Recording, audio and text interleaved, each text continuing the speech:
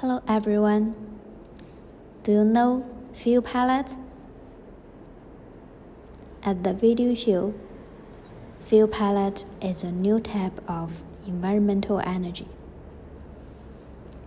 It can be made of wood sawdust, such as pine, eucalyptus, chaff, peanut husks, cotton stalks, corn straw, and so on.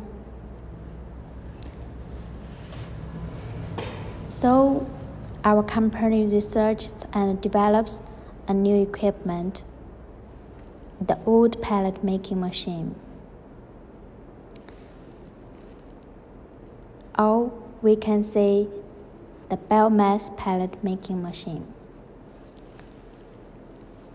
The machine can make 1 to 4 tons per hour of pellets, and it can work with wood crusher and other matched equipment.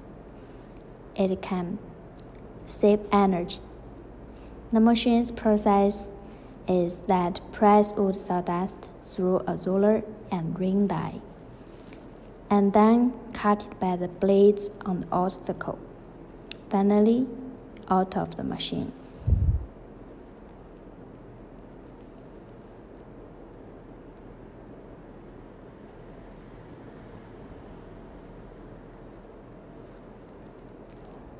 We can see the working press